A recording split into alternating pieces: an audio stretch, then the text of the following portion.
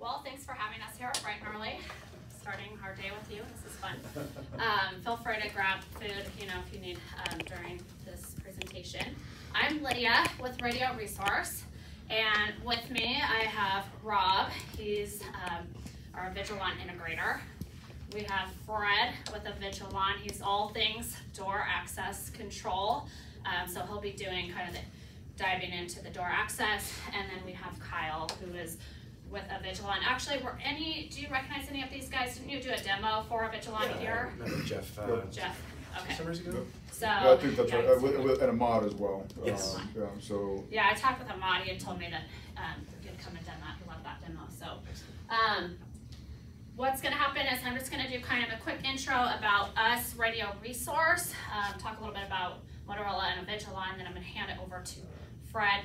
We'll go deep into the door access, show you what he has to show you, then hand it over to Kyle, who's going to wrap it up and kind of talk about how bigger picture, how things can integrate, how you can really maximize your investment. So, who we are.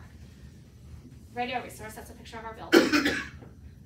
Nice car, it's not mine. So we are a Motorola Elite Specialist Channel Partner. We were established in 1989, so we've been in business for 30 plus years. We are Motorola's largest dealer in Colorado and the surrounding states. We're highly experienced with the Motorola Solutions suite of products for safe schools, not to be confused with School Safe, which is, they do a similar solution, but Motorola's Safe Schools, that's Motorola's term. We are locally owned and operated with full-time technicians and support staff at our office in Wheat Ridge. Now, all of us in the room are local. I am extremely local. I'm in Windsor, actually. So I have one kid over at Severance and a couple playing lacrosse for Windsor. They had a game last night. So we have a lot of communications critical clientele, and by communications, kind of big picture solutions. So I will talk about the school districts that we work with in a minute, but I wanted to highlight some of the big projects that we do. We actually work with the NFL. And so we've done the past 33 Super Bowls, including this last one in Arizona. Our first one was in 1991, and what we do is we come in, we build a big, huge repeater system, trunked, and bring in thousands of radios, program everything to all their hundreds of talk groups, and manage everything for the events leading up to game day. They have all these parties and things, and then game day itself, and make sure everything goes off without a hitch as far as the communications and security side of things. So that's a pretty big project, and there's a reason that we've been asked 33 years to come back, and we believe it's because of our quality workmanship and our excellent level of customer service. So we also work with the Denver Broncos and the Colorado Rockies and public safety and government agencies, lots and lots of them. So these are customers where their systems need to be on point, the technology needs to be working. I mean, things happen, but you deal with them, you fix them, you get them operating. So we have extensive educational experience. I really want to highlight this because we are in a lot of school districts, and we have been, a lot of these districts we've worked with for over 10 years. So those, the technology's changed, we've grown with them, and but the original systems that we put in are still there, or they're updating, upgrading, those kind of things. We're in Boulder Valley School District, Westminster, Aurora, Johnstown, Milliken, Jeffco, Littleton Public Schools. I won't read them all, and this isn't all of them either, it's just what fits on the page. So in those school districts, yeah, you can go. Oops, sorry. That's okay. I'll try to talk faster. Quicker. In those school districts, yes, we are RadioResource. We do radios. But we do so much more than radios because we're Motorola. We're a Motorola partner. And Motorola has such great technology. It really has what they would call an ecosystem of technology. And so, yes, we'll be talking about door access today. We have video analytics here. There's the access control here. The radios. I know you guys are already using the Motorola MotoTurbo radio system. And I know that because, like I told you, I've worked with Ahmad over the last year supporting your radios. But We also do, there's other things, dispatch solutions, bus communications, incident management. So you can really tie these all together. If you want to go to the next screen. This is just kind of another way to view that ecosystem. So your radios that you guys already have invested in are over here. Today we're going to be focused in on the access control piece. Next week we'll focus in on the video surveillance.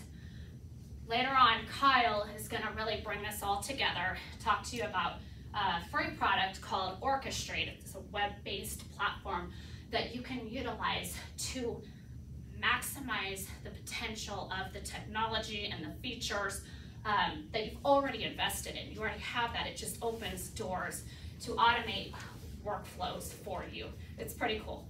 So, and the cool thing is, you know, it's not like, oh, you have to, you know, have every system on the screen for something to work. Your radios are already working for you. Your door access control, it's gonna work for you. Same with the video, but you can really tie all the solutions together into an integrated full package solution. Okay, so next slide. All right, so why Avigilon for access control manager? So remember I already mentioned that Avigilon is your kind of leading manufacturer as far as what you are looking at and interested in. So Fred's gonna really show you why Avigilon, but I'm just gonna cover kind of the high level overview of why we believe Avigilon is the forerunner. It's a North American company, first of all, which we believe in. We think that's a real plus. The compatibility with your currently installed hardware, your Mercury, this is gonna work perfectly with that same technology. No added cost from the manufacturer. This is a big one that saves on the total cost of investment for our customers. So there's no recurring fees, no upgrade charges for new versions on the access control manager. There's no support service agreements, no support maintenance agreements. There aren't those hidden fees or those recurring fees that you might be experiencing currently. I just wanted to add that there's actually free tech support. Everybody on your staff can call Avigilon for free tech support. Thank you. Yeah. Is that under free training or? Well, that's part of free training. Yeah, okay, part of the free training. So there's also this piece of unification between the access control and your video surveillance. So, I mean, obviously if you go with Avigilon for both, it's a completely unified system. And then speaking to what I was talking before, also with your other Motorola solutions that you already have. The free training, the free support, and multiple lines of direct support. So not only can you call and get the free direct technical support with Avigilon, but you also have each of us in this room who, like I said, are local. We're not flying in from somewhere. We all live and work in this area. So, okay, next one. All right, is that it? Okay, so before I hand it over to Fred, I forgot that was my last slide. Before I hand it over to Fred, I want to turn it to you guys. If maybe you guys could remind us of your name, tell us your role in the district, and I'd like to hear from you. What do you like about your current system? And we're talking door access control. So assuming that you have some kind of knowledge of that system, and what do you not like? So that we can kind of speak to that as we're going through this demonstration. So if you want to start, and then after that, I'll hand it over to Fred. Sure. Yeah, BJ Noon, I'm a district technician, computer technician. I don't often deal directly with the door access system. That's more indirectly, but you know, I definitely can say that, you know, love the ability to kind of just shut down cards and have that sort of quick and easy access to assign certain access to people and have the things on a schedule. Has been nice when it works correctly. Okay. All right, Trevor. Trevor Timmons, I'm the Director of Technology. And as I think about our current system, you know, I like that we can schedule doors for, you know, programs and times and unlock and lock. I have worried in the past some of the ways we've implemented like panic lockdown buttons, and once upon a time it could take up to a minute after we hit the button for the doors to lock, and that was a programming issue. But really, I think that's part of why we're trying to do our due diligence and looking at, you know, part of it is the system and what's baked into the system. Part of it is what kind of aftermarket add-ons are we trying to do, and alerts and pieces coming out, and what's going to bog down in that system and overload, what's kind of a crappy hack, and what's a fully supported solution, because we want to be able to look our, you know, public, the parents and students in the eye and say, yeah, when we hit a lockdown button, the doors are actually going to lock, and that hasn't always been the case, and part of that, it isn't practical to test every day. It is practical to test a couple times a year, but knowing that that process doesn't fail a week later after the test or whatever, I think is really important. So I think, you know, that's really one of my bigger concerns. Okay. John Ellingson, I'm the network administrator for the district.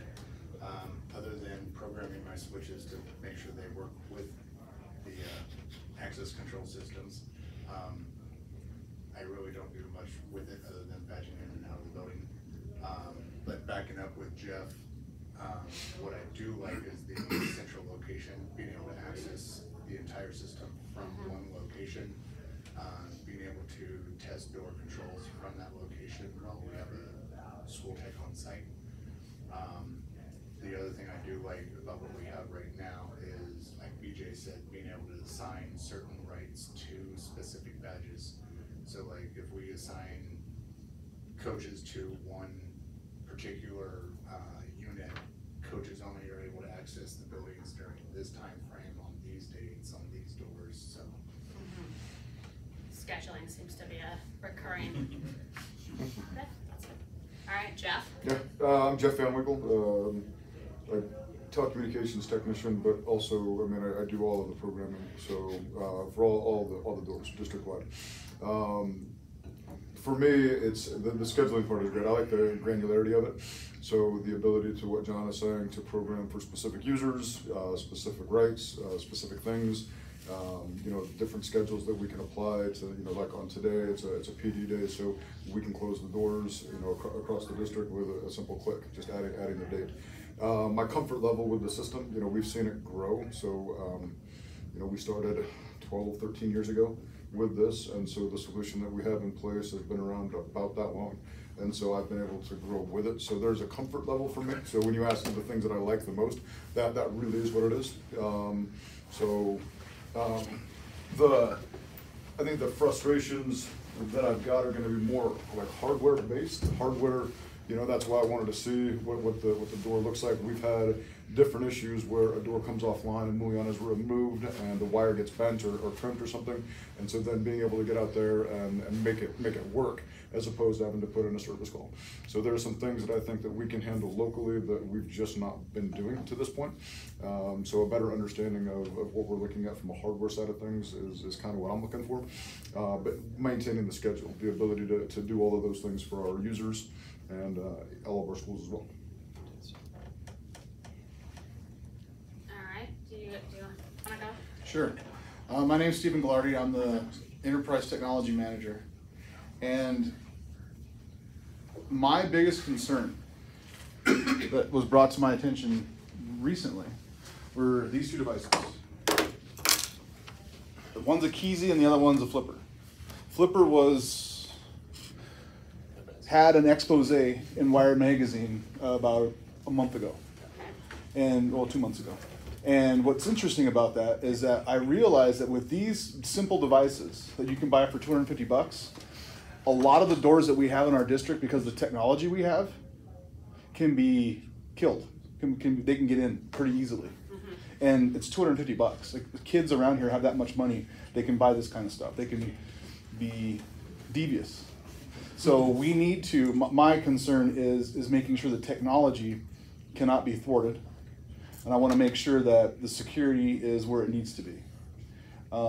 We've done a fairly good job in an ad hoc fashion in fortifying our schools. We've been adding DoorAccess. I think with the bond and with this process that we're going through right now, we're going to fully cover our entire district. So I'm really excited about that.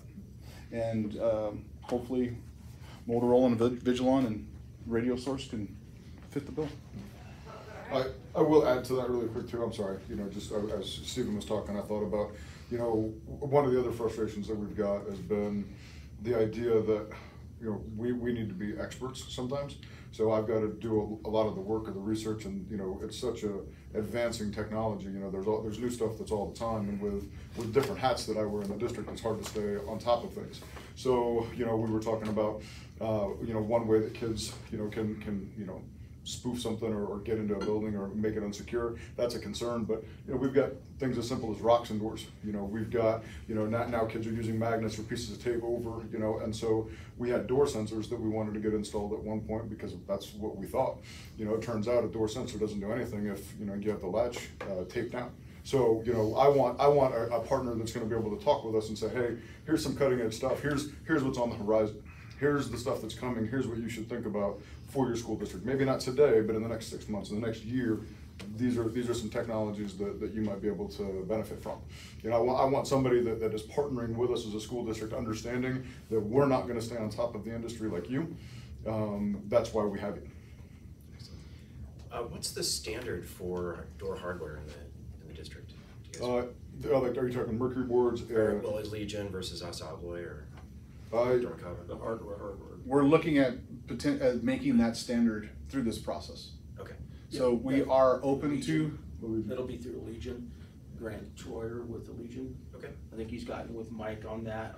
He sent me emails. So we're gonna have a standard of our hardware that we're gonna be using. Right. Yeah, Fantastic. classroom versus entrance devices.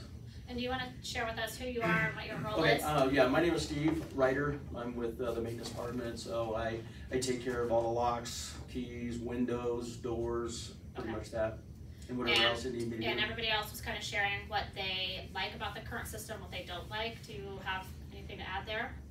Well, I know a lot of it, we have problems with the card access, is it's up and down a lot. I mean, that's just, not much we can do with that. I think a big part, yes, is people putting rocks in doors, magnets, which I'm going through and doing all new lock sets in all the schools and the corridors, so that we get away from that. But as far as the hardware, I'd like it to see everything go Von Duprin. I know a lot of our schools have different stuff in each school, which makes it challenging to me because a lot of the stuff is outdated.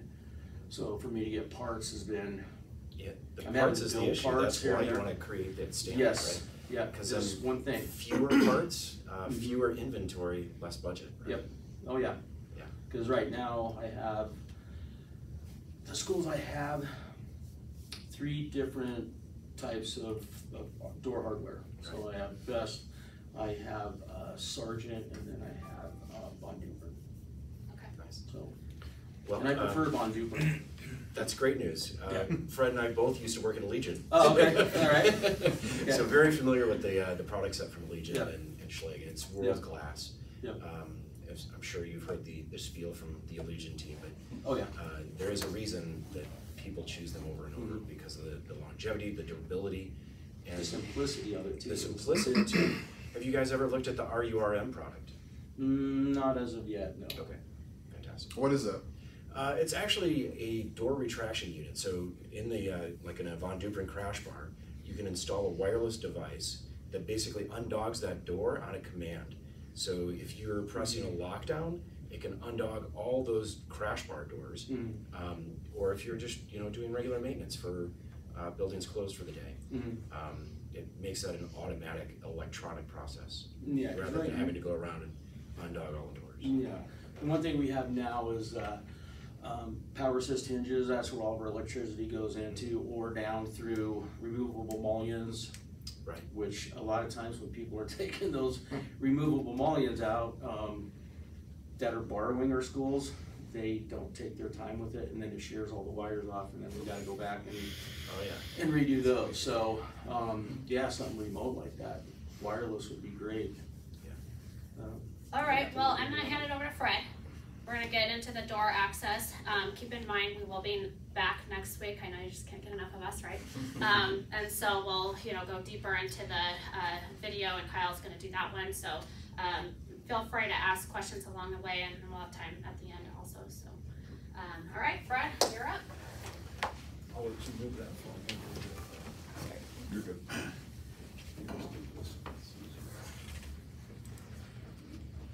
So yeah, feel free to ask questions along the way, and Kyle will answer all of them. So no, I appreciate being here. It's exciting. Like Kyle said, we both used to work for Legion, and we ended up here at different times, but it's fun. It's a good company. We've spent, one of your questions was, what is the future, and how does our product fit into it? And this is, you might think of this as corny, but our product is the future.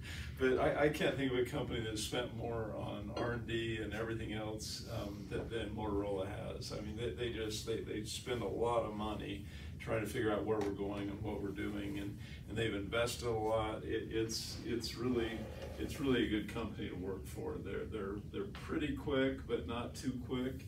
For example, the last couple days we were working with another manufacturer, Salto, and I don't know if you've used any of their product yet or not, but just the idea of keys and things like that, and reducing that so you don't wonder where your keys are, right?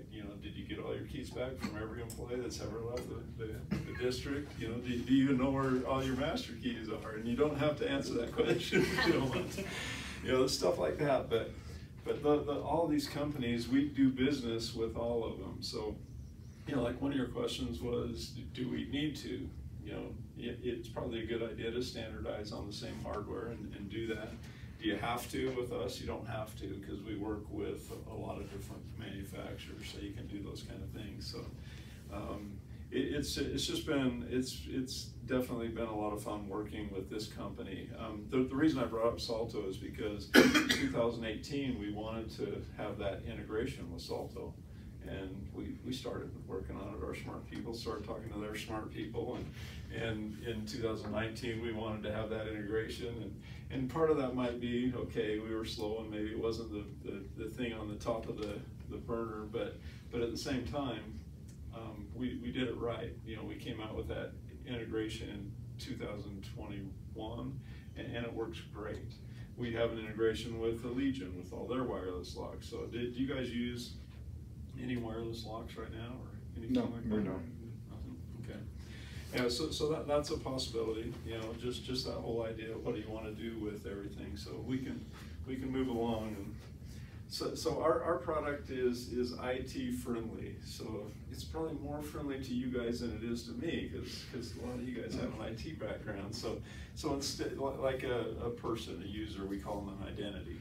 That's a kind of an IT thing. Our collaborations, we call them collaborations with the identity providers and different things like that. So there's a lot of different terms that our team, when we built the product, we saw years ago that it was more and more being managed by IT than it was being managed by facilities. And so that's how we kind of built the product. So feel free, if I miss some key points, Kyle, feel free to jump in. Well, are you guys currently using Active Directory to populate card identities? Yes. Okay, fantastic. Yeah. That's exactly the platform that ACM is built to collaborate with. Yeah, so those kind of things, well, you know the benefits of those if you're using them. So you remove somebody, they're gone. And in our system, they're not just gone from their card doesn't work anymore. If they did have access to the system as an administrator, that's shut off automatically too. So we don't have to worry about those kind of things. So the slide, making your job easier, right? Just what can we do? The system's easy. I'll get into that and show you just the system and how easy it is to use. And it's scalable. We can add as many users as you want. Well, no, that's not true. Right now, we have a limit of about 2,000, somewhere in there. This year, we're probably going to come out with either 4 or possibly as many as 10,000 on a single server. So 10,000 doors. 10,000 doors. Not users. Yeah, users are what, 500,000, I think, is the user limit right now, and 1.4 105 million, or is it 150 million? 150 million. There might be a slide in here. I'll leave it alone. So, but it's the solution. The way it was built is just good. Originally, it was an acquisition of Motorola, as it was started out as a company called Red Cloud. I don't know if some of you've been around long enough to know what it was called back then, but it's progressed, and we've, one of our goals is to be the biggest. That's I guess all the financial people always want us to be the biggest, right? But really, we want to be the best, and I think that's what Motorola is all about. They're just doing a really good job making it a good product. We've grown pretty much organically. Lately, we've acquired a few companies, but we've grown pretty much organically 30+% a year in our access control. So we're getting to be a pretty good sized access control business.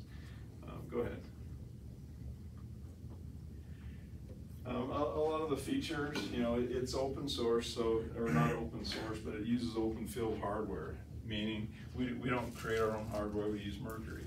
A lot of companies do use Mercury, and it is, one of the best on the market. One of our other companies, we manufacture our own. In the video, we manufacture our own. So there's different ways to play that, but we use Mercury. That's a good thing for you guys right now. So, one of your questions was, do we replace things? And I looked at that as, is it all the lock hardware that you were asking about, or is it all the access control?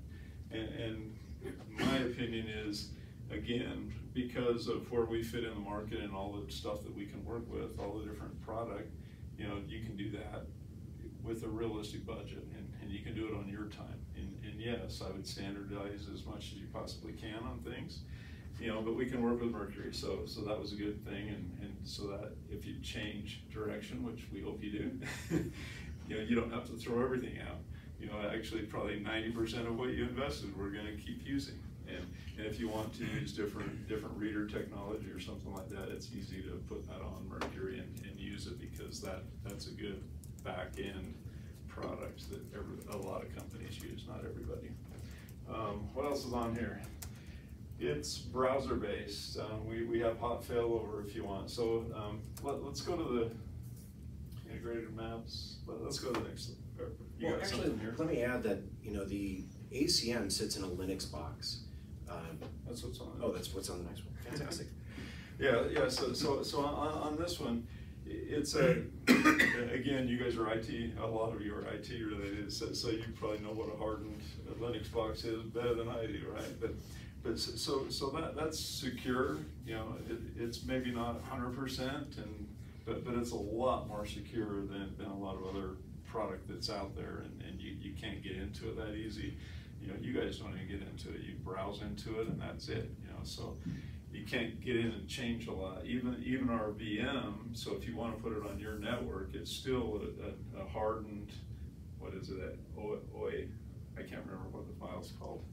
But anyway, it's a file that you're just going to put on your VM. You're not going to mess with that file. So it's there. It's hardened. You can't get into it that easily. So we have 3 ways to deliver that. Hello. And the first one, go ahead and go to the, well, wait a minute before you go. Yeah, this one here, this is where we talked about, 2048 is our limit right now on doors, 500,000 users, identities, we call them, and everybody could be an operator. That's why those are the same thing, if you want everybody to be an operator. The 2,000 limit is actually just per server. It's not per site, so you could actually have 10,000 doors, but you might That's need what I 4 was servers. gonna ask on that one. Yes. Yeah, okay, thanks for that. Sure. Yeah, good clarification. And then, 150 million transactions can be stored, so go ahead. So it comes in 3 different files. I would probably recommend, one of these 2 guys here. So either Enterprise Plus, which gives you the RAID capability, and you have hot swappable drives, and if something goes down, you're good. And I thought that was the best thing until I learned more about what the virtual does, and if you're running that in your own environment, you've got the backups and everything going, and so one of those 2 is obviously, or not obviously, but where we at least recommend you be. And so you can choose between those two, and they have the same limitations on the high side. These other two, like this will only go up to 400, this will only go up to 32 doors, so they're not really choices. And I think I covered all that. So this I covered kind of briefly, but it's you know, these are all the different integrations that we have with different products. So well, it kind of opens the door. How much credential shopping have you guys done? Obviously, you guys have found out that there's some serious flaws in credentialing, right? Have you guys shopped to Avigilon for their credentials and their secure key that they can offer you as a custom key? We started to get into looking at that, but we also knew this project was coming, and so the idea that we would have that conversation now, we haven't done a lot. We had a conversation with Schlage, and talked to HID about some of the different credential things that they had. So we had a couple of those calls set up within the last 6 months to a year. Okay. I don't remember when those took place, but yeah. Do you use your credential for anything other than going through doors? Are kids credentialed? No. Okay. Do you guys use the credential on the copier as well? Yeah, no, no. We don't. The credentials just for doors. That's just for doors. So there's a couple things to look for when you're looking for a credential, and that's going to probably be an outside decision. Well, it's part of this access control decision, right? Because you really want to, if you're picking out new readers, you want to have the credential that goes with that. There's a couple different schools of thought. HID produces the I-class or CIOS card. That means that there is memory in that card, and it's a smart card at that 13.56 megahertz. That memory on the HID side is locked up. When you pay to use it, they will open it for you. That means that now you can use that card for multiple different systems, whether it's the copier, time clocks, whatever. The same card could be used to manage all of those. When you get to Avigilon, they can create a custom key for you, which certainly makes it harder for somebody to hack. And it is a custom key format that basically is you guys use. Avigilon programs that for you, and you can get your cards from Avigilon. It's highly recommended, and that's a MyFair DesFire EV2 card, and that is free on that side to use the storage in that card. So whether you're using it for the cafeteria or the copier, you can write to that card. There's no additional cost. The HID model, there is cost on that particular credential. Both companies do make Bluetooth credentials that can ride along with those. HID makes an Avigilon mobile access card format so that portal communicates directly to ACM. So essentially, you're just managing one database. Avigilon to this date we're still waiting for the completion of that mobile credential portfolio. It's going to work, but the database integration between ACM and the Avigilon credential is not quite there yet. Fred, that's on the roadmap, right? Mm-hmm. Yep. So essentially, what I want to make sure though is that you guys understand, if you pull credentials from somebody out of Active Directory and you have a card and a mobile credential assigned to that person in ACM, just you pulling their credentials is going to make it so that none of those credentials work, right? Whether it's the mobile, the card, or any other form of credential. Yeah, so you guys, it sounds like you're kind of going down that road with Schlage product and that kind of thing anyway.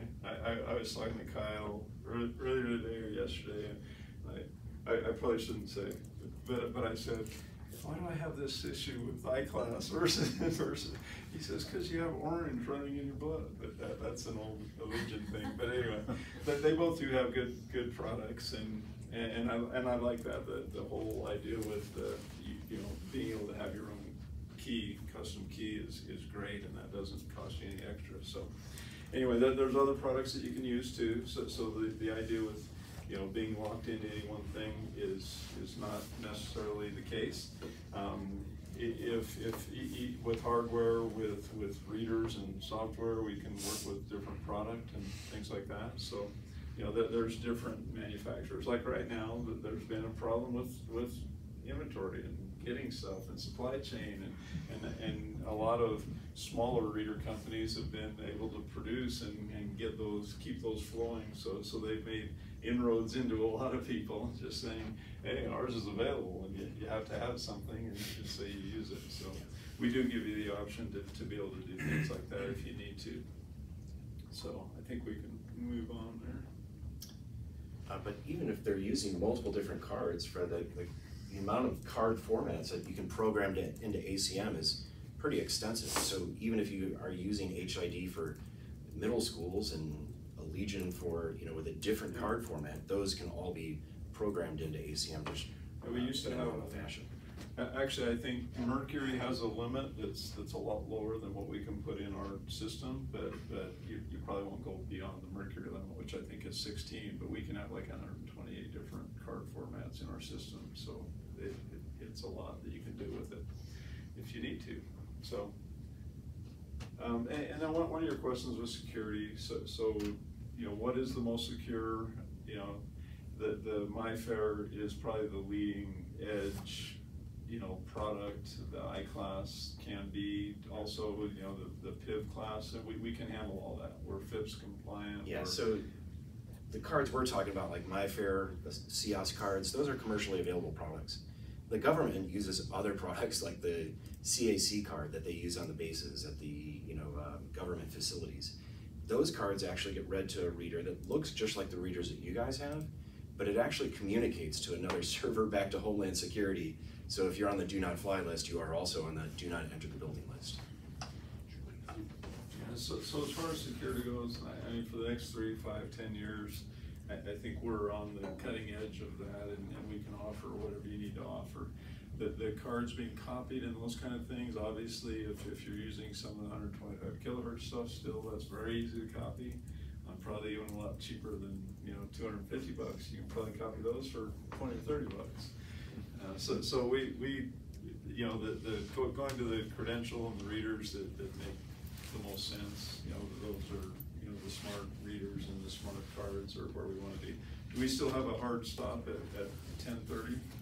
Yeah. Or, sorry, 9:30. Yeah. I think since we started you late, we'll go a little bit over. So I have a hard stop though. Okay. We'll keep going quick. But this page, really, third-party integrations is pretty important. It sounds like you guys already use Raptor, and Raptor is currently writing their integration to ACM. That is project just started happening. They expect to have that released before next fall. DMP intrusion, Bosch intrusion. Do you guys use intrusion in any of the buildings? That's something that would basically just add motion detection. You guys already are using cameras. Sometimes we have a lot of banks actually eliminating intrusion because they're just using video cameras for motion. But depending on the spaces that you guys have, sometimes intrusion can be helpful. But it does completely integrate into ACM so that you can monitor your doors. You can tap on the reader and it can arm the building. And then you... We talked a little bit about this already. I always get ahead of myself on slides. And Kyle covered this already, really, unless there's something else you think is important there. We talked a lot about unification already, and well, not already, but we'll save this one for the end. We'll see this at the end, and you'll see a lot more of it next week, and you'll see some in the demo real quick. So, yeah, that's it as far as the slides go. Let's see some software, Fred. Yeah, let's see some software if I can get in there. So to kind of, let's see. I'm gonna do this because a lot of times we leave things out, and it seems like it's harder to have 4 minutes go by when you're watching a video. But I'm gonna play a video. It's 4 minutes. It tells you a lot about Motorola, so I think it's good. Is a 24/7 operation. Facility managers and security directors need to know who is in their building at all times, if and when something goes wrong, and respond at any hour, day or night. But not all access control platforms are created equal. Traditional software-based access control systems are only accessible from a few isolated office computers, require extensive standalone servers that are difficult for IT departments to support, and maintain and lock organizations into proprietary door hardware, outdated access control software, and costly annual maintenance contracts. But how do you upgrade your building security system without buying new software and servers? How do you manage facility access when you're not at your desk or away from the office? How do you find a physical access control system that meets your security, IT, and budgetary needs? Motorola Solutions' revolutionary access control platform is engineered from the ground up by IT and security veterans to provide organizations of all sizes, locations, and security budgets with affordable enterprise-grade security. Motorola Solutions' 100% browser-based access control system gives security staff the freedom to manage facility access anytime, anywhere from a laptop, desktop, or mobile device from any web browser without having to install software. Eliminate the headaches and hassles of purchasing, supporting, patching, and maintaining standalone Windows servers. Motorola Solutions' secure, open source, Linux-based network appliances are built to work the way IT professionals work and simplify overall system setup.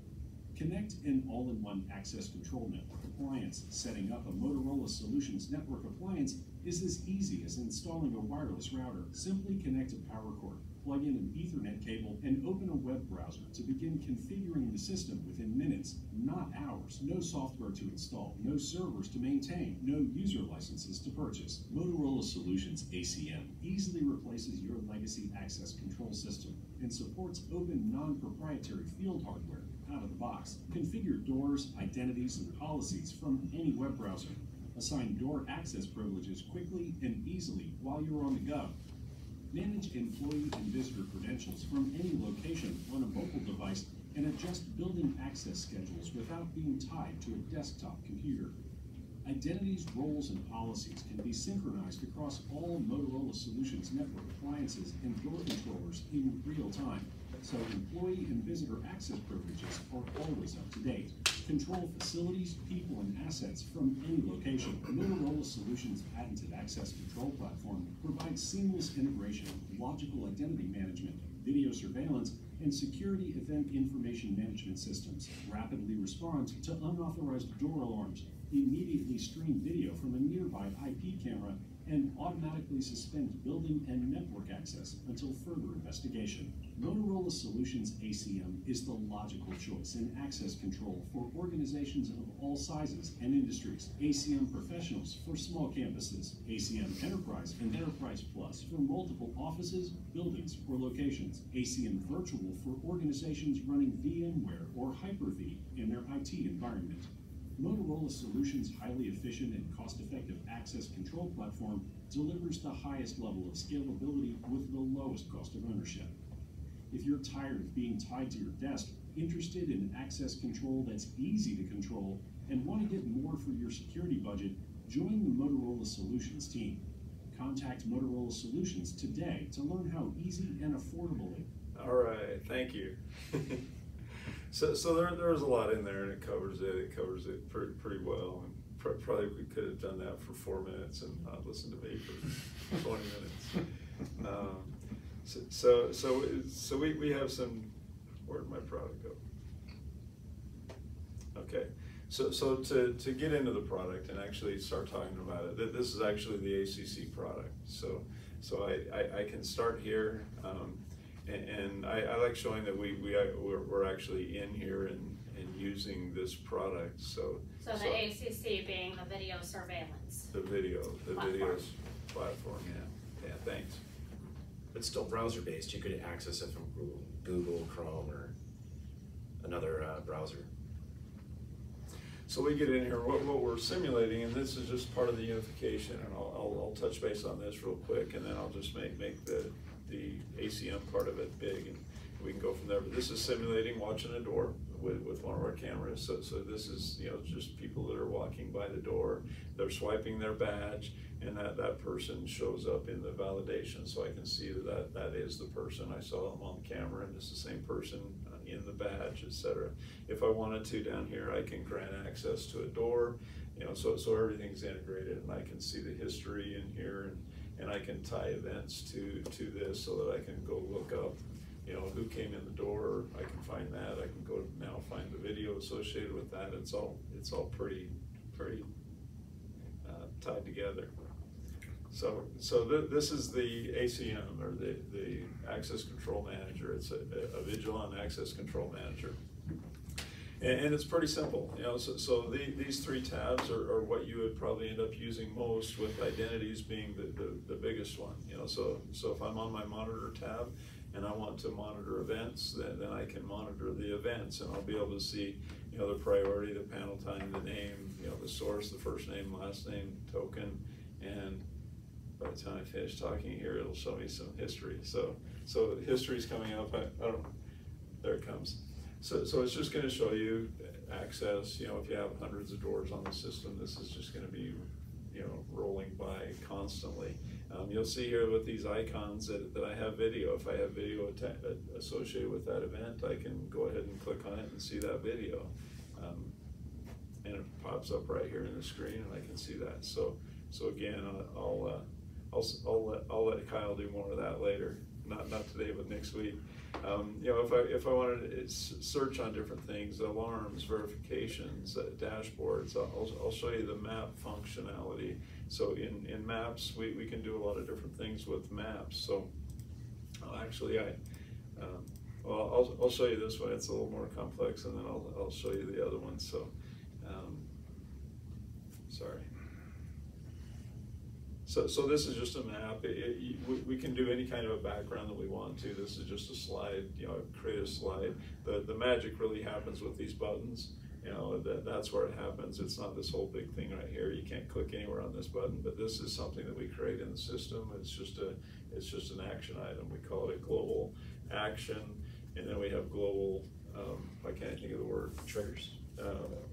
Linkages. Linkages, yeah, so thanks. So global actions are just individual things that happen and take place. Linkages are putting those all together. So if this happens, then call the police and set off a siren and everything else. So we can do all those kind of things for you. You know, so if I want to, I can turn on that card wheel. If I want to turn that off, I can turn that off. If I go back over to that view, you'll see that it's turned off.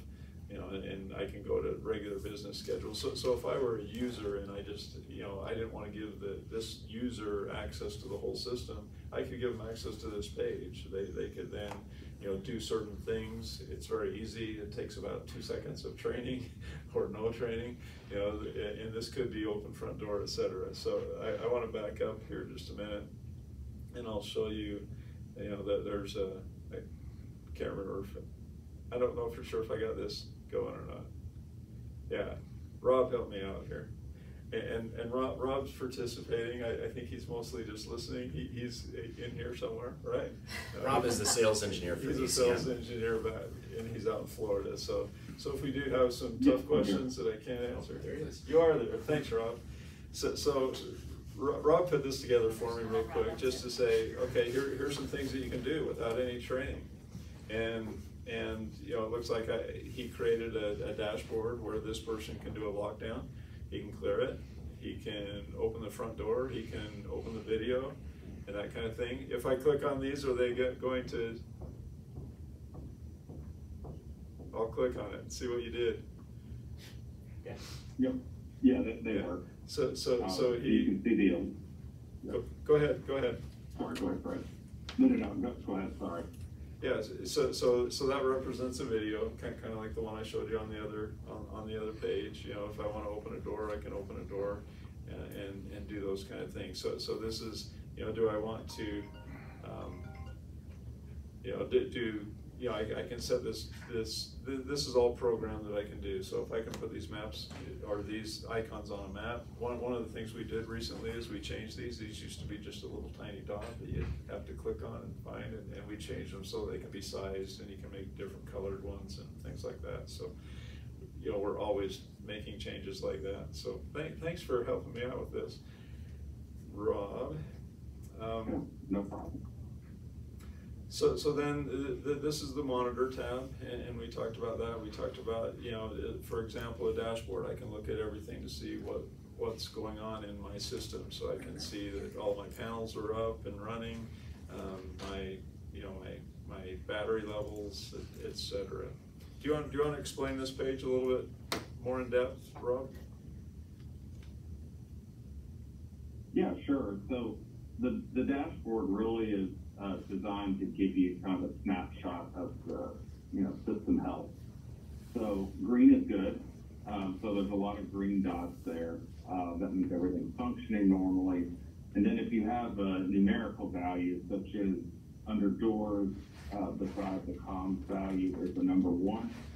If you click on that, that'll actually drill down and show you what the issue is. So when you see a number that indicates there's an issue, drill down, you can see in this case which door specifically has an issue, and in this case the door is offline for some reason. So it's, again, this information can be sent to you in real time as an event. This is just a place where you can go and get a snapshot in time, if you will, or a live view of overall health. Yeah, thanks, Rob. So that's the monitor tab. The identities tab you'll spend a lot of time on, and identities, again, the way we do it, it's pretty easy. If I want to search on, if I want to do a search right here, I can click on search. Because I didn't put anything in my filters up here, it's just going to give me everybody in the database. So I can go down here and I can pick people in the database and find somebody. I'll just take a look at this person. If we do want to add somebody, we can add them really easy. And when you add somebody, it just walks you through this process. Like every time you say first, last name, it'll go to roles. Then I can assign the roles, and you can see here that this person has all these roles. As soon as I save the roles, it bounces me over to tokens. I can give them, and again, that's kind of more of an IT term, right, for your credentials, your tokens. And so I can give them multiple tokens. They can have a badge, they can have a card, they can have a couple of cards, they can have a mobile, they can have as many tokens as you want to give them. There's not really any limit on those, any practical limit. And then groups, you assign groups. You probably do that today. You guys mentioned that, one of you mentioned that you would like to be able to do that, make sure you can do it. We can be as granular as you want to be with that, and assign groups and the rules associated with those groups. The photo, we have a badge creator, and we can put the photos in here and do what we need to do with product. This is the badge that's done. This isn't the creator, but this is the badge for that person. We can look at it, we can edit it. And then we can do timed access. If you want to give somebody just access, you have a contractor coming in or whatever, a visitor, and you want to give them access to whatever building or whatever door, whatever room you need to give them, and you want to give it to them for that hour and that day, then you can create that timed access and just set it all up right here. It's really easy. So you save, and then you don't have to worry about, do I take this access away from them, or do I get the card back? Do I get the key back? You don't have to worry about any of that because they can't get in anyway. I have a question about the badge. Yeah. Can you go back to that real quick? The badge? Yeah. So is this just to print stickers, or do you have printers that would print directly on the actual card? We don't sell the printer themselves, but we give you the tool to be able to get that all ready to print. So there's And specific printers that can print directly to the cards. So we would just have to buy one of those, and through this we'd be able to print badges if we had. Correct. We have a one-time integration or collaboration, whatever we call that, with the printer to give you the ability to print. So that'd be like a license. We'd have to buy that. Yeah. Okay. Yeah, it's just a one-time. I think it's like MSRP probably $600. Can you walk me through, I don't want to stop you, but can we just interact and go and do some things? So show me a way that we're going to go. We have somebody from Nutrition Services that's assigned to one of our middle schools. That's where they're at all the time, and they call me up and they say, hey, this person's going to cover for Windsor High School tomorrow. How do you show me how to add that? Show me how you would give access to somebody to a different place for an hour or for a day. Okay. Yeah, I believe, Rob, I don't know if you heard that, but the question was basically, if I have somebody at a different school, they're going to sub at not their own school, and I would use timed access as one of the ways to do that, and just give them access to that school, and then give them, they would have a group of doors, so I'd say, temp access, and I would say what doors, access group, I would give it a group of doors. I would say what's the, when 24/7 or whatever, go ahead and do that. And then I can do the time, start time, end time. You know, it's if they're just going to be a sub tomorrow, that's it, or the whole week. I could put the date in. You know, have it be today, whatever today is. 10. Yeah. There you go. You know, and go. You know, it goes through next week. You know, and I'm done. So I could add that, and I'm ready to go. So that's just on the individual itself. So that's not an access rule that I'm building and applying to a certain cardholder group, but I'm actually on a card, on a card itself. I'm able to grant that access from that screen. Right. Yeah. And that's pretty easy. You could have another group set up that would be, you know, temp for that school, and maybe it's already set up, and you would just add that to the group. Sure. Something like that. So there's a lot of different ways to do it. Let me show you how to get the screen to stop jumping. Just there you go. Thanks. You guys probably appreciate that. I know I did. So, Did that, you want to add something there, Rob? I thought I heard you. Yeah.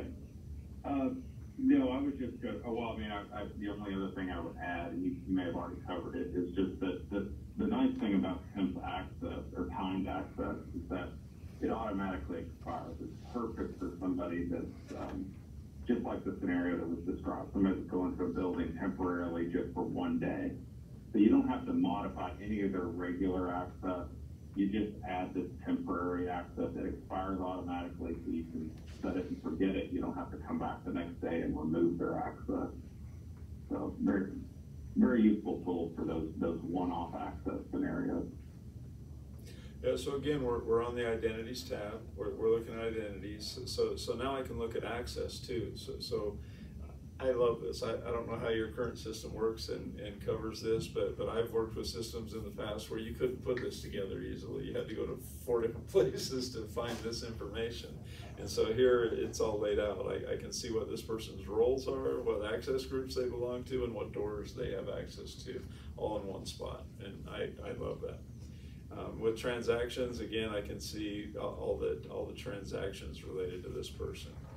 I can do an audit and see everything that's, you know, associated with this, you know, before what happened. This is what Fred Sumner did. He changed the role. This is what it looked like before. This is what it was after, that kind of thing. And then this is just an additional tab. So if you want additional information about that user or that identity, then you can build this. This is just a custom tab that was built by somebody that wanted to know license plate and COVID expiration and, you know, whatever. So they were able to put all that in here and just do a custom tab. So would we be able to create these, or is this initial setup of this system, it would come with an initial configuration and the programming of it to begin with would be included, correct? Yeah, so that'd all be, a lot of things would be set up, but both things will be able to happen. Everything will be set up. One of the unique things about ACM and Avigilon in general is that you guys can call tech support. So depending on how your relationship is with, you know, and I think I know these guys well enough to know that they'll give you access and you'll be able to be a full administrator and do anything you want to do. So you can do any of this that's in the system. We'll train you, we'll give you support on it, and that kind of thing. Is that what you're asking? For the most part. There's another. This is the reason I'm asking is, like, I wanted to know if there was configuration changes like programming. Sometimes can be daunting, right? It's something that our normal users wouldn't want to do, but they would want a page. We really don't want to have to pay somebody to do that for every small incremental change to the system. And So you guys that's can do that. And the nice thing is, because we're going into Active Directory, all your users are going to be, they're already in there, so we're already there. Now you just have to go through and we just got to figure out the doors and the schools and how you want to lay that out. Okay. Can that be automated by OU and Active Directory? So Some that of it, yep. if you're a staff member at Windsor High School, then you just automatically get Windsor High School doors. Yes, absolutely. We can tag a group like that. Definitely. And those groups are pretty unlimited. About Active Directory too, how often is it syncing? Because it sounded like on that video that you showed and a little bit, it sounds like it's almost instant. I mean, we can force a sync anytime we want to, but the system itself, syncs It's every 4 configurable. hours, so Yeah. I can configure it however I want. Yeah. Okay. Yeah, and that's, you guys, you're the network guy, right? So it depends on how quick you wanna do that and everything else. So how do people normally configure that? Well, there's a couple Ron, things that I wanted to add first. When you get the first initial configuration, your integrator that's going to deploy the system for you would help with that part. Then, say, for instance, like they also need help collaborating the AD with the ACM piece. We offer professional services to do that. That's factory trained people like Rob that would work with your team to make sure that everything is working as you expect it to work. And then from that point, you have access to free tech support that anybody at the school can call. And then you would also rely on our local Motorola team for any type of training, point of contact, anything beyond tech support. And also you're gonna have support from your integrator if you so choose. Is that good on Active Directory? So I just want to know, how do people normally set up the Active Directory integration? Does it pull Active Directory every minute? Do you have to force a sync when you add a person? How do we interact with that? Yeah, it's configurable, so. It really depends on the size of the database here usually. Like for a hospital that has like 20,000 cardholders, they're probably gonna just sync like 2 or 3 times a day. A school district like you guys where pulling somebody's access rights are probably a bigger issue and you need that to happen faster, typically like an hour is gonna be probably sufficient. Typically, if you have somebody who's actually detected as a security threat, you want to put them in a banned group immediately in the access control system. That means that if you have just one rule that says if a card that's been banned gets presented anywhere in my system, alert me, right? That makes that change immediate, removes their rights, puts them in a different group that cannot access doors, and you get notified right away. How does it alert? We can, ACM just natively can alert with external notifications, text, email. When we connect it to Orchestrate, which I'll tell you about in a minute, then we can get that communication to the radio talk group, right? So that's the difference, that's a huge difference player. Do you have somebody monitoring your system today? Does somebody sit at a monitoring station so when you do get alerts or anything like that? Yes and no. I mean, it would be me. Okay. So I have the system up on a screen for most of the day. Okay. The alerts are, I don't want to say are useless to me, but for the most part, if we've got an issue at Windsor High School, I need Windsor High School to know about it. It doesn't matter for me. So they use the radios I know as the primary way to monitor the events that are existing. So Great. And Some of the schools though do have monitors that do watch, but it's not consistent throughout the district at this point in time. Okay, and are they monitoring cameras? Are they monitoring just access control or both? They don't monitor access control. They would just monitor cameras. We have that's something that we can customize, but we don't have any doors on there as a monitoring ability. They just monitor cameras. Okay. We do have some alerts going out right now from at Windsor High School, stating when doors have been opened improperly or that are open for too long. We are beginning to add those types of alerts and letting the schools know, and they really don't like them because it needs immediate attention if there's something going on like that. True. And it happens a lot. And part of it is figuring out how much, I mean, it just hit me while you were talking about this, like some of that could be just extreme noise and we get too much noise and we train people to ignore those alerts. Right. And so figuring out what ones are really critical and important to share, especially when you talked about that going out over the radio, and if every time someone batched into a door, it said Trevor Timmons has entered the building, across the radio, like at some point people are gonna be like, screw these radios, it's too much traffic, so. Yeah, no, exactly to your point. You're looking for the anomalies, the things that you know are gonna trigger weird events, right? That's really what the process that we're trying to get to here. Fred we're kind of running short on time. Maybe if we could skip through some of these pretty quickly. Well, this is the alarms page, so you can get in here, you can acknowledge the alarms, and this has a lot on it because they haven't been acknowledged because they're in a demo, but usually you get those, you acknowledge them. It's your point. If you get too many, then we need to take a look at the programming. One thing I want to point out, and then we'll show you a couple other things real quick.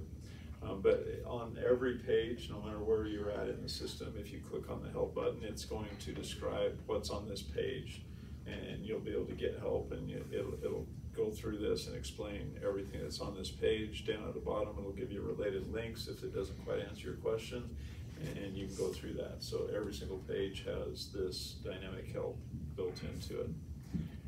So identities, we've pretty much talked about those. Profiles, you can set those up. So a certain school is a profile, they have access to certain things. I had an alert just pop up. You know, so this one I think we've covered. We have the Bosch integration, the DMP integration. We mentioned those earlier. These are the things that you can see in those. And then reports. I'll just tell you reports real quick. We have the ability to show you all the different reports. We have about, I don't know, 29 reports I think that are standard, but every one of those reports I can open it up, I can modify it a little bit, I can save it as a custom report and move on. So one of the ones that people look at the most is a transaction report. You know, and if I want to run this report, I heard the other day that one of the worst things about ACM is finding this little magnifying glass down the bottom of the reports page. But if you do want to edit this report, then I can click on that little magnifying glass, and I can add as many different filters as I want to. I can run a report on the panels, the card, you know, whatever I want to do. And then once I do all those parameters, it might have 15 different things here. I can save that as a custom report. I don't have to build it again, and I'm ready to go. And I can schedule that report to run every Monday if I want to see that report every Monday. Yeah, a lot of people email a transaction history to, you know, just a, you know, transaction history at Weld 4, and then that way they have like a continuous, all those Excel reports available for any type of transaction from years ago, easy to find. And then this is more, you know, the rest of this can be done by a lot of different people in the system. This is more the people that are really setting it up and doing it. This is configuring the doors, building templates, the panels, you know, those kind of things. All the roles and policies and groups, delegations, you know, that kind of thing can be set up in here. So we are running out of time. So I'll. Can I ask really quickly, kind of while you're on roles, before you leave this? Right now, our current system allows us to like assign kind of an access level, and so our teachers and general staff are kind of a basic like level 1, if you will. But then, let's say we hit a lockdown panic button, and that establishes like anyone below level 5 can't get in, but all of our police officers in our local jurisdictions have cards that are like a level 9, and they can override a lockdown. Do you guys have a similar kind of system? Yeah, and we have, you know, the overrides for anything built in that we can override and talk to the Mercury board and override it. So yeah, we have all that built into it. All those threat levels can be programmed easily, and have global linkages as well. And I think we have like 1 through 9 that we, when we're building different rules and things like that, that we can. So it's a similar system. Yeah. Is there a mobile app? Yes. What's that? Mobile app. Oh, yes. Yeah. So and that's based on, well, 2 things. If you're talking about admin, that there's a Expedite app that lets you be able to see this on your phone, or portions of this, and then depending on what the functionality is, I can turn it on or turn it off, whether I want it to be on my mobile app. So I can do that for the admin, and then the mobile credential, if that's what you're asking, you know, that'll be based on, you know, maybe a Schlage mobile app or a HID mobile credential mobile provider. Credential, that kind of thing. So yes, we have Expedite app, the admin tool that goes on your phone. Thank you. I have some information about that, some of these different things that you guys, like the mobile app, Expedite, and these folders that I'll leave with you guys. So I'll let Kyle wrap it up here, and then we'll end with some questions. Do you guys have any questions about how to control the DoorAccess hardware? I don't think so. Yeah, I want to see a little. I don't want to, you know. Again, we started a little bit late, and I want to be sensitive to the time that you guys have too. I'm curious about what a client station looks like. You know, I think you showed a diagram of something. You know, that I wanted to stick on that screen for a little bit, but I wanted to also let you continue on. So I've got an administrative secretary that I forgot to unlock the doors. We've got a dance tonight, you know, or whatever. I want to unlock the doors for a couple hours.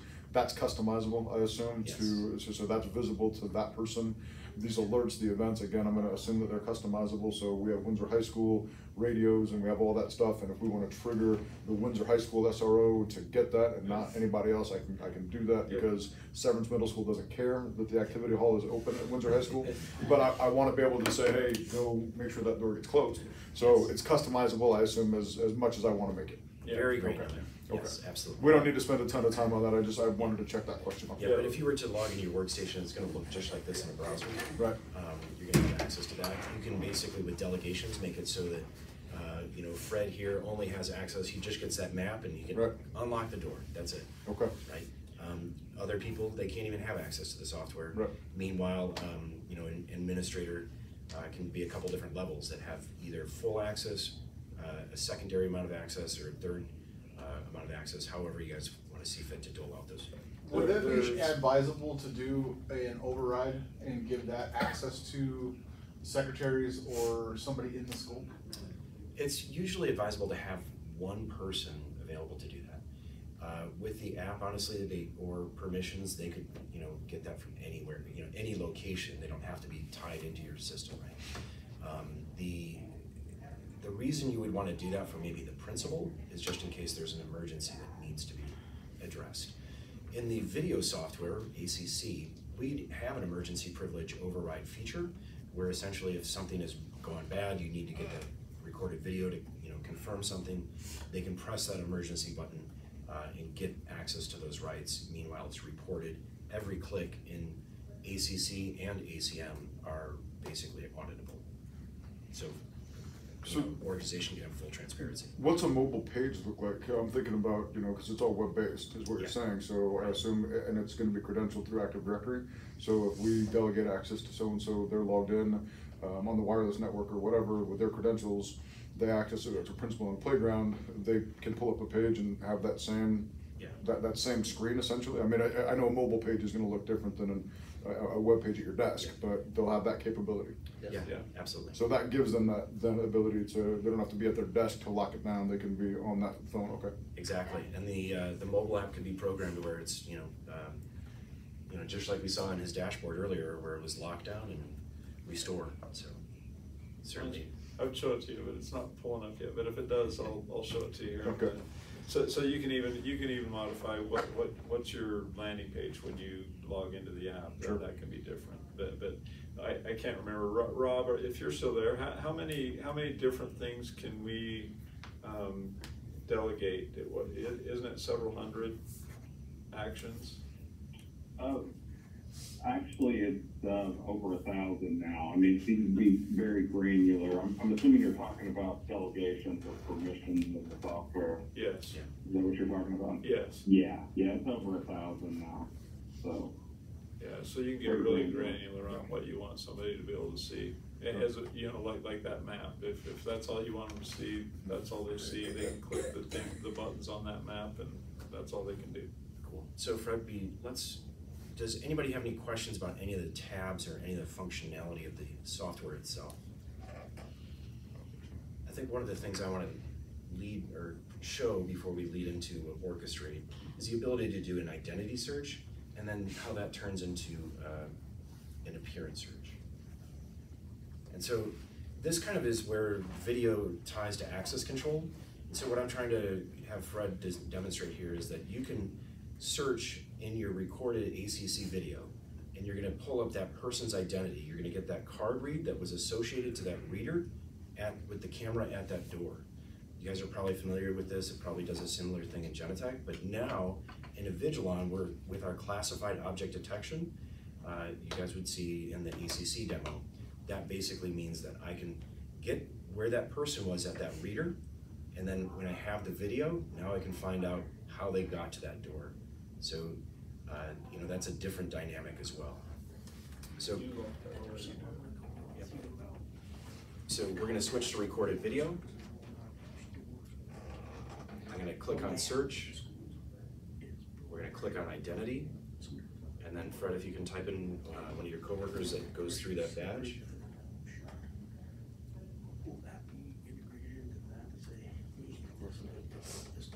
Yep, so just click on him.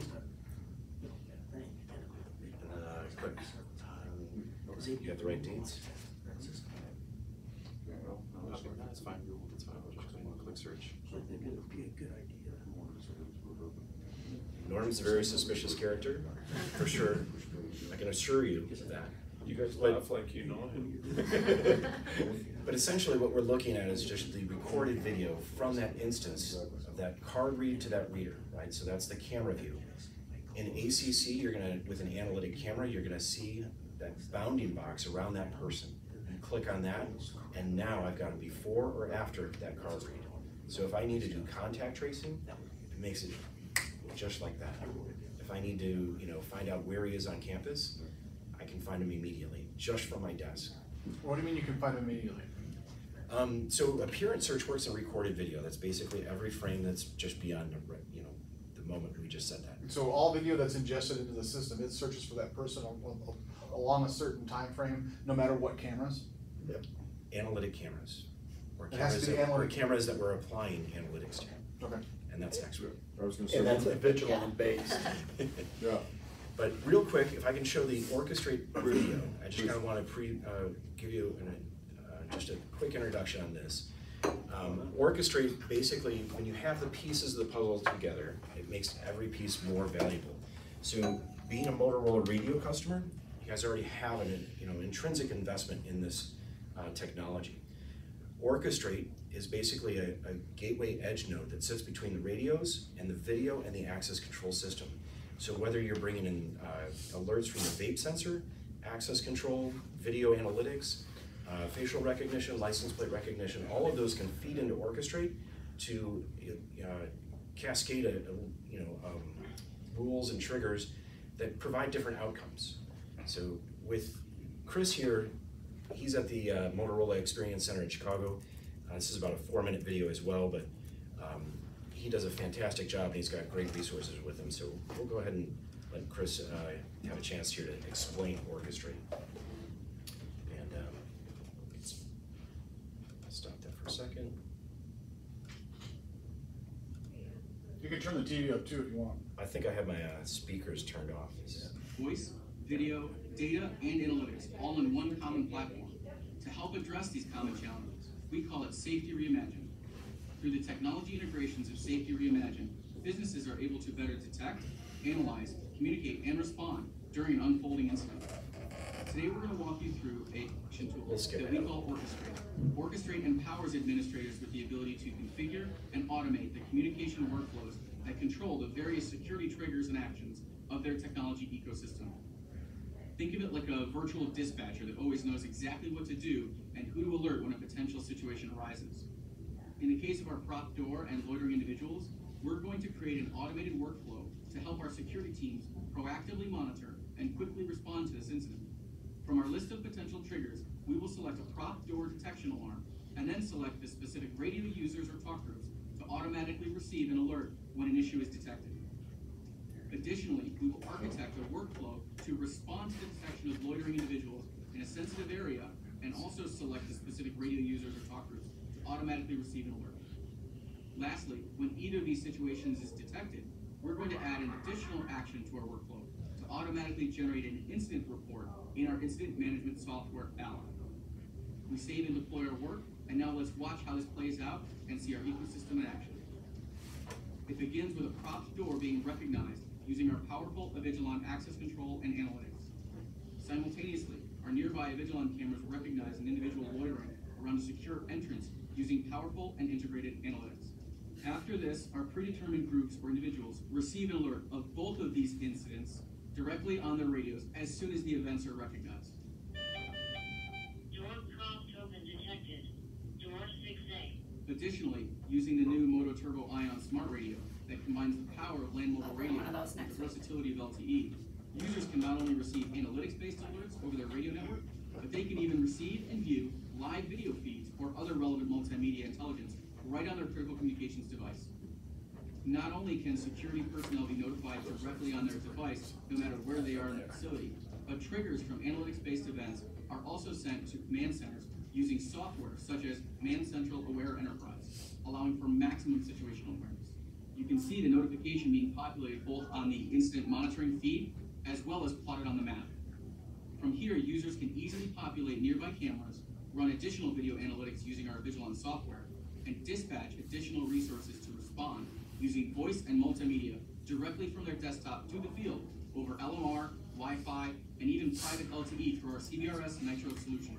Thanks to the automatic and immediate detection and notification, combined with the seamless communication and coordination, the prop door was resolved and the loitering individual dispersed, and a potential incident was prevented from occurring. Following resolution of the situation, the reporting and documentation of the incident is made easy because of the automated technology workflows that we created earlier in Orchestra. Upon the initial detection of the prop door and the loitering individual, an alert was automatically generated in our incident management software ally. Following the alert, the appropriate individual can open a call for service, escalate it to an incident, and complete the incident report with any additional details needed. As you've just seen, our unified technology ecosystem helps businesses maximize resources, proactively monitor potential threats, and improve overall response times by integrating and automating the security technology that businesses use every day. Now that's safety reimagined. Fantastic. So that's really where I think the future of access control is going. It's really about automating those workflows to generate information, to get it to the right people at the right time and place. That's really what's going to make the difference in that security posture, going from retroactive, where you're just searching reports, looking through video, to the point where the SRO has the information he needs to address those security concerns in the moment. That's resolving the prop door. That's license plate recognition, banned student, address it in the parking lot. Being able to look for people and find them wherever they are across the campus, in an instant is what's going to make the difference for you. And I have something with that. So I get calls, it might be a day later that they end up finding out what's happened. So building pressure and entrance, exit doors, they'll go open, and if the building pressure is really high, which we have a big issue with that out at one of our high schools, the doors won't close all the way. So then I have to go out and speed the closures up. Well, then when that building pressure goes down, then the doors are slamming and stuff. I don't like doing that. I mean, this is, so that way, if somebody does go out a door and it wasn't, purposely, it's just that the building pressure is keeping that door from closing. Right. Would that, notify, like it said, would notify that that door is open, and then somebody could go check it out. Absolutely. So. Yeah. You could see that right on your ACM dashboard for those devices. When you click on that number of how many doors that are unlocked, it's going to take you right to those doors. Good. So you can either test it remotely from there by trying to lock it. You could pull up the camera that's in that area to see if the door is blowing with the wind or if it's actually a security concern. Can those kind of reports be kind of granular, so at a building level they can just see their doors, but from a district level we can see all of the doors? Absolutely. Yes. The system as a whole is so programmable to what the granular level that you want, and the integration of the cameras is what makes the difference. I can't stress that enough. The cameras themselves down the road will help save time, maintenance-wise, IT-wise, security-wise, that there's not a system out there. Yeah, true. But if you guys needed references or who other districts using ACM, BVSD has about 2,000 doors. St. Vrain has over 1,000 doors. Weld 6 has 1,200 doors or something like that. Over 1,000. Weld 4 is not yet. Weld 5. So. Weld 5 is going to ACC ACM. ASD 20 down in the Springs. Elizabeth School District, they're installing ACM right now. So there's a great adoption level, and it's well supported in the Colorado market for education, for sure. So everyone else is doing it, no peer pressure, but. Right. Well, it's not peer pressure, I'm letting you know it's a safe choice. Sure. It's well respected. You know, while Lydia's passing that out, I think just a couple questions that I've got, you know, so I wanna know kind of your best recommendation. So you talked about the integration with other products and things that we've got. If you were coming into these, because we're looking at this from a brand new elementary school perspective. So we have 2 of these schools that are coming online. What are you recommending? You know, what types of doors are you gonna say, you know, we should have these types of controllers, this type of mercury board, you know, this type of credential. If you are coming to the table, what does that look like? Brand new school. Nothing to integrate with at all. I would go ACM. I would do Mercury hardware because it's an open standard. Allows you, even if you don't like ACM in 5 years, that you can move on to something else like Open Options or Identicard or one of the other 30 other companies that write to Mercury hardware. That gives you that flexibility. I would go for a new credential that has that custom key that's only specific to you. I think that's a huge advantage, especially Allegiant has an advantage that they don't charge for that, but makes it easier for you. If you're using MyFair Desfire cards, it also means that you don't have to buy them from Allegiant. You could have those programmed from any other card provider.